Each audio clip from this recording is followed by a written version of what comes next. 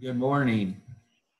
Before we start, I just wanted to again communicate the same things that I did last time that I was worshiping with you and bringing a lesson to you, and that is how much I appreciate this opportunity to speak to you from God's Word. I appreciate the invitation from the elders, but both times that I've done this. It's interesting when you tune in to people that you haven't really met and they don't know you. Just kind of see how they interact with each other. Both times I've been uh, encouraged. I've appreciated seeing all the hellos at the very beginning before you start your worship. It's nice to see that you are a group that of Christians that love each other, and you can see the desire to be with one another again. We hope and we pray that that will be happening. I know everyone across the country and even across California are staggering as they come back to worship here at Clovis. We started public worship this morning actually, and have a couple of services that are going on every Sunday, and they're going to be doing that for a while. And I know other places are doing that. So I pray for you in your area that will happen sooner rather than later. We look at situations like this that we currently find ourselves in, and it's very easy to take a negative approach. We want to be with brethren. We want our lives, our day-to-day routine. We're comfortable with that. And when it's not there, when it's taken away from us, it's challenging.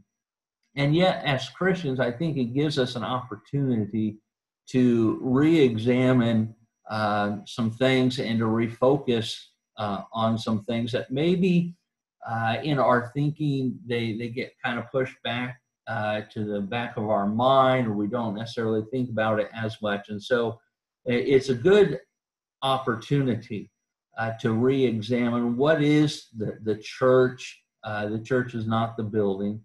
What does it mean to have fellowship with brethren and things like that? Now, with that positive lesson that we can gain from the challenge of a pandemic, I think we can also fail to continue those things as we move back to some sense of normalcy in our lives. And that is the temptation, is to return back to normal. And I don't think that is what we necessarily want to find ourselves doing. So it's something to keep in mind as we start this morning's lesson. Let's go ahead and put up the first slide. I have a question on the first slide I want you to think about, and that is, what are some of the greatest challenges that congregations today currently encounter and must conquer if they are to exist? What I mean by asking that question is we need to reflect. There is a trend in the church that is it's a little startling. When you look at numbers, there's definitely a decrease in size of local congregations and number of local congregations. And obviously, as Christians, we don't want to see that happen. But there are a number of things that contribute to what we are seeing nationally and even globally concerning faith. Now, ultimately, I'm a firm believer what God promised in Daniel chapter 2 and verse 44, that God would set up a kingdom that would never be destroyed. The church is always going to be here. The Christians are always going to be here. But what it's going to look like might be different unless we look at ourselves. And so let's go ahead and put up the next slide with the first 4 points. We can talk about the challenge of morality. I think you would agree with me that when we look at our culture, our society, that there is definitely a shift in what people view as moral and immoral, what they view as acceptable and unacceptable. And the thing that we as Christians need to be aware of is that while we are to be an influence in the world, oftentimes we become influenced by the world.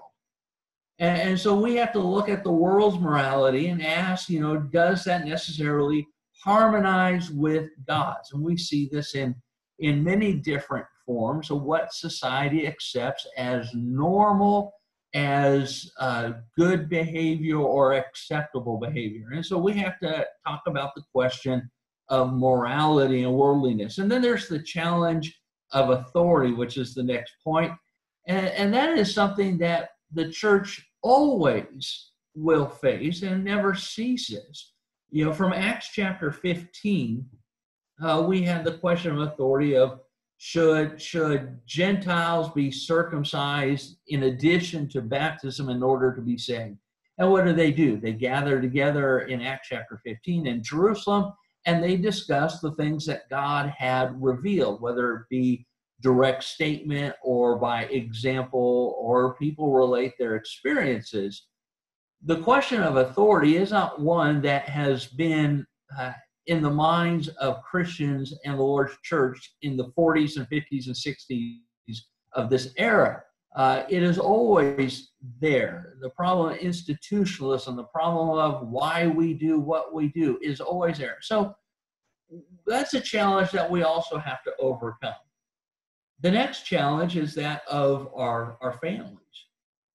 There are tremendous failures in the homes. Again, we see that in society, and we see it sadly within the Lord's people. There's just a failure in the home where men are not what men ought to be, and women are not what God wants women to be, and the solid foundation of God's word as that which directs our homes is turning our homes upside down. We become very dysfunctional. Then there's the challenge of apostasy. As a gentleman who, I'm married, I have 3 kids. My youngest just graduated high school this last week. I am concerned about what we are seeing with young people. Young people are leaving the church. One of the fastest growing designations of young people in the world today are called the nuns. That is, they do not affiliate with religion at all. And so we have to look and say, okay, we're losing our children to the world. And you can see in studies, there's numerous statistics about how many children are turning away from religion, Christianity, but more specifically, leaving the Lord's church. I think those are just 4 of many issues that have the power to damage and to destroy a local congregation. One of the greatest challenges I want us to think about this morning is the challenge of inactivity. And that's the next point, the challenge of inactivity. In congregations, no matter what size a congregation is, whether it's 20, 60, 100, or 200, there are always going to be some that tend towards inactivity rather than activity. They are disengaged, if you would, in the practice of their faith. There are those, and you know this as well as I do, that put little effort, little thought, and time into their spiritual life. They don't want to develop a closer relationship with God. There are those that are disengaged, that, what they do as a Christian within the local congregation is very minimal, if existent at all. And some of that is because we become content with our relationship with our brethren. We don't want it to grow or progress, and we're fine the way we are. And then there's another reason why we become disengaged, and that is we go through the motions, and that is because we are content with letting others do the work. Now, we might ask the question, why is that a problem? Because what they say tends to be, 20% do 80% of the work and 80% do 20% of the work. Why is that a problem in a local congregation? And I think it goes beyond just the life cycle of a congregation and it trending towards non-existence. But more importantly, it denies what Christ has recreated us for. Not what he created us for, and that's for all mankind, but what he has recreated us, those that were lost and then brought to life. What he has recreated us for is for good works. Ephesians chapter 2 and verse 8, for by grace are you saved through faith, and not of your own selves. It is a gift of God, lest anyone should boast. In verse 10, for we are his workmanship, created for what? Good works. If we don't act in our lives as Christians, if there's no actions, if there are no works, James chapter 2, that are motivated by faith, then what we're doing is we're denying what Christ has created us to be by his blood. We have denied sanctification and being redeemed. But it also has denied what he has called us to. Earlier, you had on your screen Titus chapter 2, and in verse 14, it says, he gave himself to redeem us from all lawlessness and to purify for himself a people for his possession, who are what? Zealous for good works. He's created us for works, and he has called us to works. So if we don't work, then we are not being identified with Christ, are we? So maybe we have to ask the question, how do we become disengaged? I think we become disengaged in a number of different ways, but one way we see in the Bible, 1 Corinthians chapter 19 with Elijah, was that of discouragement. Elijah just became discouraged. It was right after the victory on Mount Carmel against the priests of Baal. God establishes this great victory, and Elijah's life is threatened by someone else, by Jezebel. There are times where what we say or what we don't say can cause a brother or sister in Christ to become disengaged because they are discouraged. And so on a side point, it's always important to evaluate as one who is offering words and one that is hearing those words, to evaluate what the words are and how they affect. But there's another source of discouragement. And really, I think this is the primary source of discouragement. The secondary one is what people may say or do to us. But that doesn't affect us unless this becomes an issue. And that is, discouragement comes from what we say to ourselves. I have on my phone, I have this little saying. It's a lyric from a song and it's, nothing can kill a man faster than his own head, than his own thinking. What do we say to ourselves? Our self-talk. And you can see how that is the primary, because if someone criticizes me and it's destructive, I can allow that to infiltrate my head and affect me and become discouraged and disengaged. But that only happens if I allow it to enter into my head, if I take it to heart. Now, there's a place for constructive criticism. That's not what we're talking about. Now, the point is this. In Exodus chapter 3 and chapter 4, we come across a scene, which this is going to be our text for this morning, for the rest of this morning. We come across a scene in which God is going to call Moses to go to Egypt to bring the children of Israel up out of slavery. And Moses, I would suggest, has become incredibly discouraged.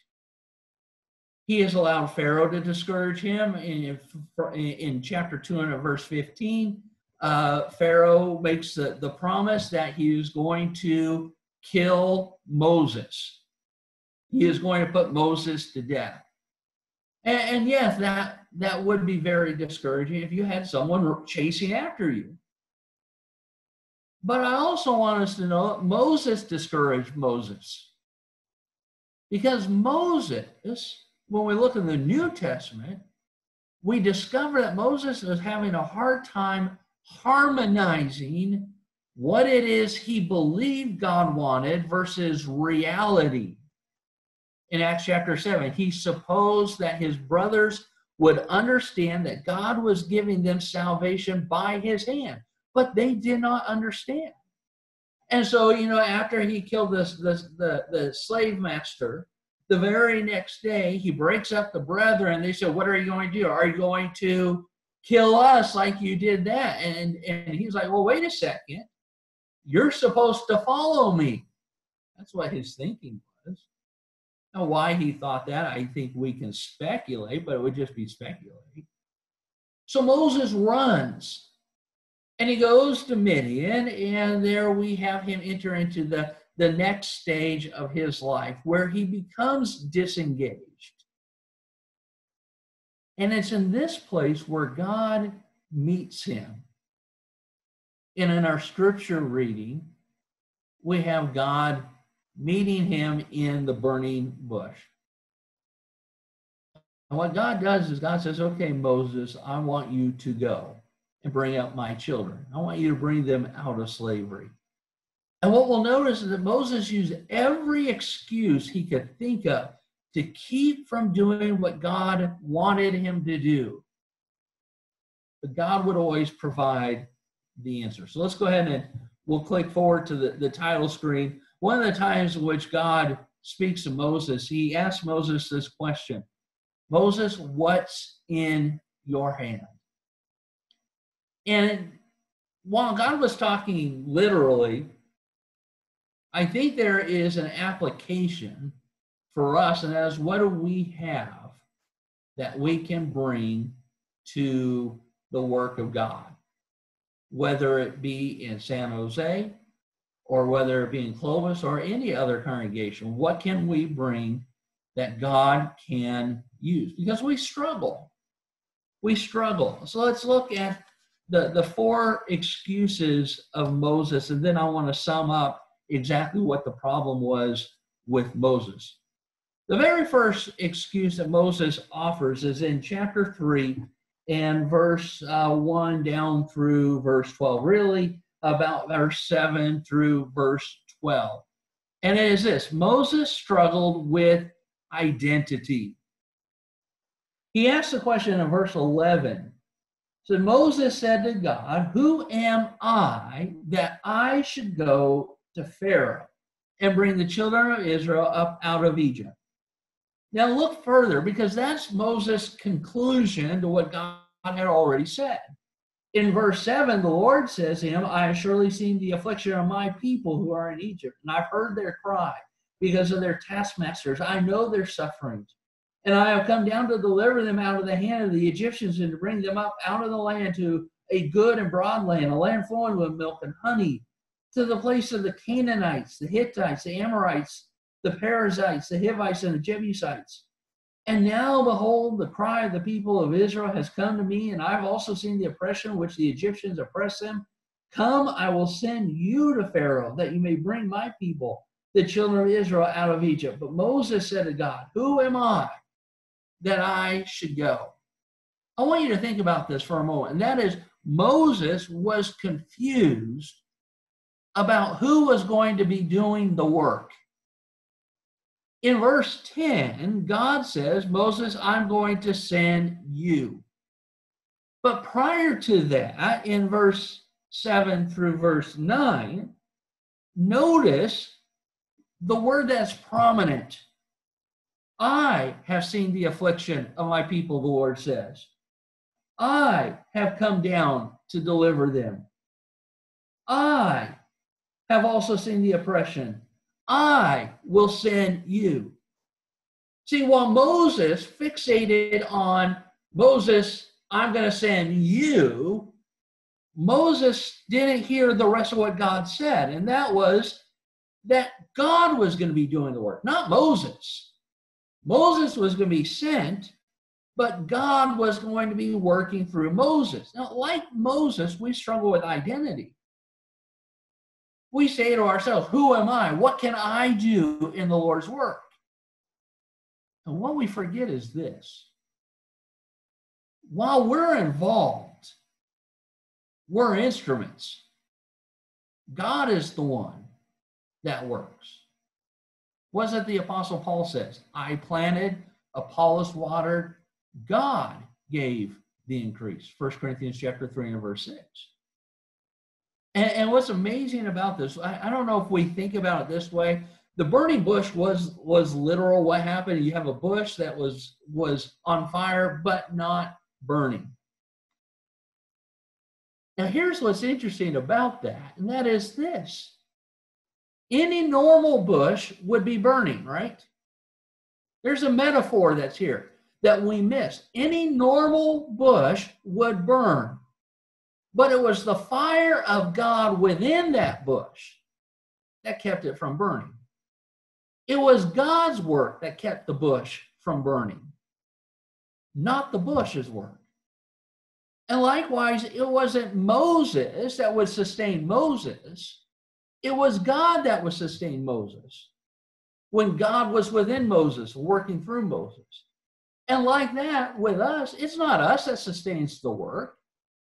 It's God working through us that allows it to not become corrupted or on fire or consumed. The divine flame is what prevents the bush from being consumed. The divine flame within us is what allows us to do the work. So number one, Moses struggled with identity. Number two, Moses struggled with insufficiency. In verse 13, Moses says, if I come to the people of Israel, say to them, the God of your fathers has sent me to you, and they ask me, what's his name? What shall I say to them? So Moses said, what's his name? What do I tell them? Moses wanted an excuse. And the excuse he offers the second time is, I don't know enough. I don't know your name. And notice God's answer in verse 14. God said to Moses, I am who I am. I am has sent, say this to the people of Israel, I am has sent me to you. God also says, say this to the people of Israel, the Lord, the God of your fathers, the God of Abraham, the God of Isaac, the God of Jacob, has sent me to you. This is my name forever, and thus I am to be remembered throughout all generations. In a way, what God is saying to Moses is, Moses, it's not about what you know. It's about who you know. And God identifies himself. Now, like Moses, we struggle with that same concept of insufficiency. In my experience as a preacher, I have encountered many people who have said, I would do more. I would talk to my neighbor. I would talk to my friend. I would talk to my coworker. I would do more, but I just don't know enough. Have you heard people say that before? I just don't know enough. And I want to challenge you, because there is a sense, yes, in which our levels of learning are different. But I want to ask you, do you know what counts? Moses says, I don't know. Who is this? And God says, This is who I am. And that was enough.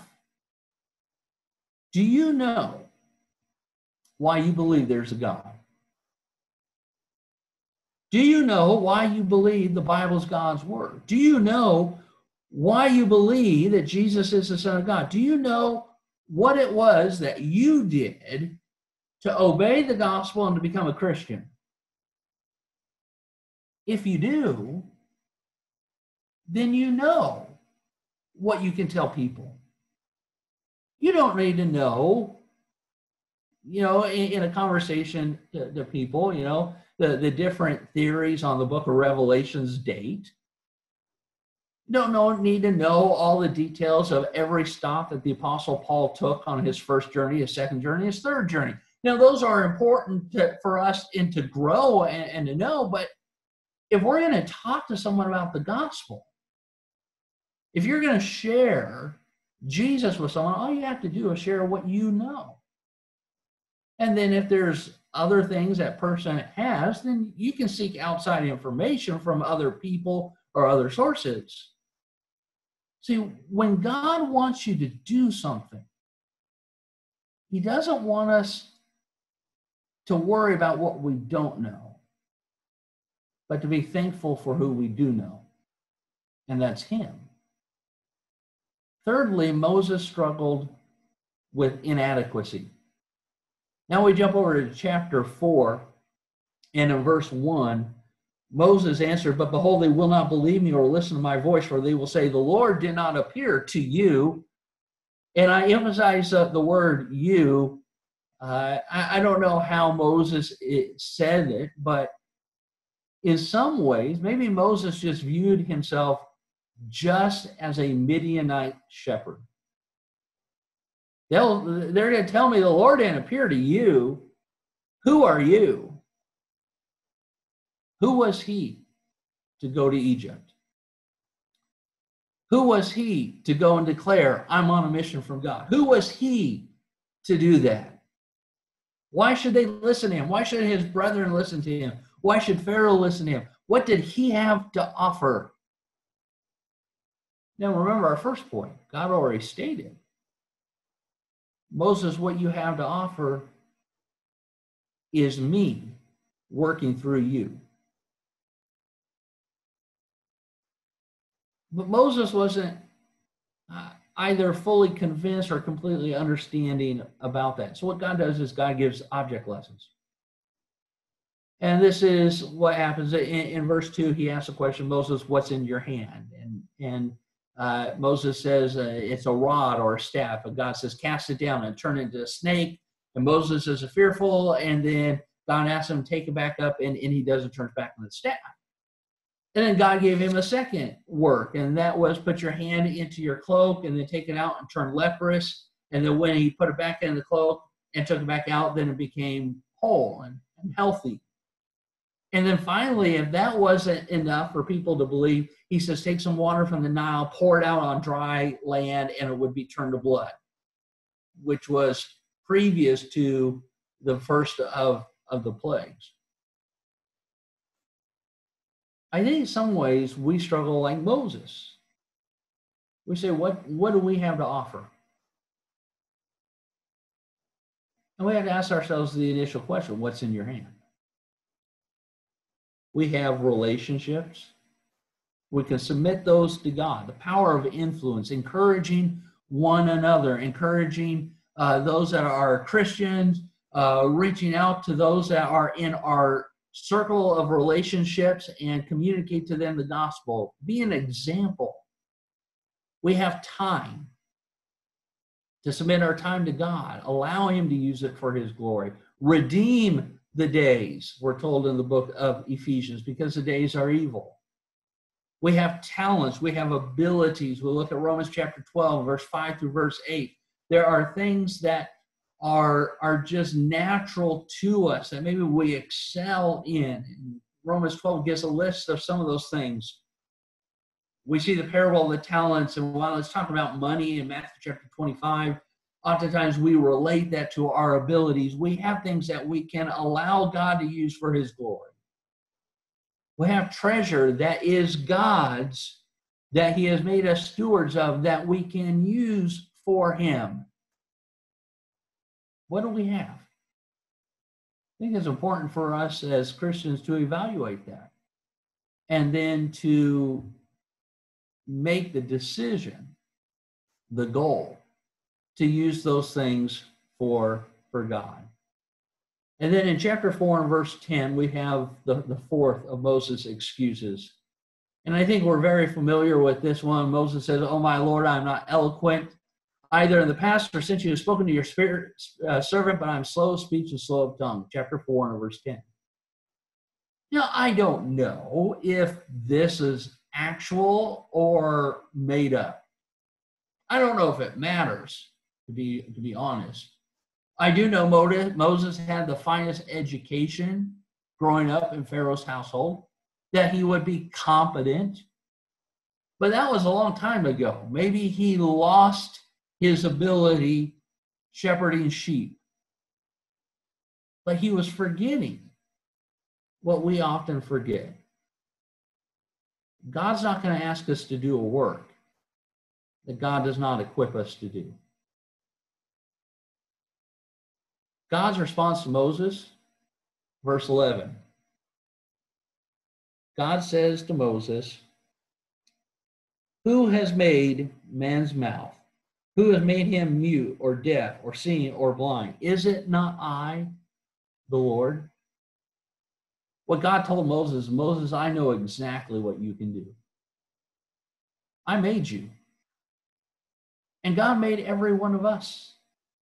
And he knows what we can do. He knows if we're a 5-talent man or a 2-talent man or a 1-talent man. He knows what we can do. Like Moses, we struggle with inability. We say, "I'm just not able to do it." God's given us what we need.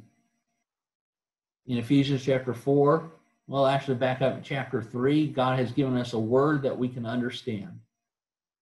In chapter 4, Christ gave to the church the gifts of the apostles, the prophets, evangelists, shepherds, and teachers to equip the saints for the work of the ministry and for the building up of the body of Christ. God has given us what we need. Did you notice something? In all of Moses' excuses, God's answer was always the same. It was voiced differently, but the essence of the answer was always the same, and it's this: "Moses, I am the solution to your fears and to your concerns. I'm the solution." He tells Moses, when Moses had the identity issue, "Moses, I'm going to do the work. You're going. I'm working through you." When it was, "I'm insufficient, I don't know who you are," God says, "You know me, Moses." And when Moses felt that he was inadequate, that that they're not going to listen to him, he's nobody, he's just a Midianite shepherd, God says, "It doesn't matter, it's me." And when Moses struggled with his inabilities, God says, "I know who you are, Moses, and I can work through you." And it's here where something changes. God in verse 12 of chapter 4 says, "Now therefore go, and I will be with your mouth and teach you what you will speak." But he, that is Moses, said, "Oh my Lord, please send someone else." And then the anger of the Lord was kindled against Moses. God's okay when we struggle with identity, insufficiency, inadequacy, inability. He answers that. Moses, his true problem, his true struggle, his true problem is attitude. He just did not want to do it. And that's when God says, "Moses, no. That's not going to work." And God grew angry with Moses. Attitude. There's some attitudes that we need. I just want you to think about them. Put them up on the screen real quick. We're not going to talk about them, but if you want to do the work of the Lord, these are the attitudes that you need. The very first one is faith. It's been said, if one believes that he should do nothing or that he can do nothing, he will do nothing. We must have faith. In Numbers 13, the children of Israel looked at the land of Canaan, the land God promised to give them. And they said, we can't. In chapter 14 and verse 11, God says it was a problem of belief. They just didn't believe in God. If we want to be a people that is doing God's work, we need to have joy. God has given us so much. He has blessed us physically. He has blessed us in things that we don't deserve spiritually. Rejoice in the Lord always. And again, I say rejoice. People that do are people that joy in the Lord. We need to be a people of prayer. There's a connection between prayer and work. In Matthew chapter 9, verse 37 38, the Lord said to his disciples, the harvest is plentiful, the laborers are few. Therefore, pray earnestly to the Lord of harvest to send out laborers in his harvest. Prayer. Prayer will give us peace. Prayer will give us strength. Prayer puts us in touch with the divine in his work. Next, we need love. John 14, verse 15, if you love me, you'll keep my commandments. We need to have love for the Lord, love for the lost, love for brethren. And then be persistent. Don't give up. Don't give up in the Lord's work. 1 Corinthians 15, 58, therefore, my beloved brothers, be steadfast, immovable, always abounding in the work of the Lord, knowing that in the Lord your labor is not in vain. We might not see what God can do in the immediate. It might take time, but God can work, and God will work if we allow ourselves to be used by him. Who does God use in his kingdom? He uses people of different personalities. He uses people of different genders. He uses people of different nationalities. He uses people of different levels of education. He uses people of different abilities. He uses different social standing, people of different social standing. He uses people of different economic standing. You see that throughout Scripture. It doesn't matter who you are. God can use you. And he will use you if you present yourself to be used by him. What is some of the problems, or what are some of the problems that the church sees as we look to the future that we must conquer if we are going to continue to exist? And on the very top of that list, I find the word inactivity. I hope we can present ourselves to God to be used by him. As we close my portion this morning, again, I want to thank you for tuning in, to listening, taking notes. I appreciate the opportunity to speak to you from God's word, and pray God's blessing on each and every one of you individually as Christians, but also on the work there at East Foothill. Thank you for listening.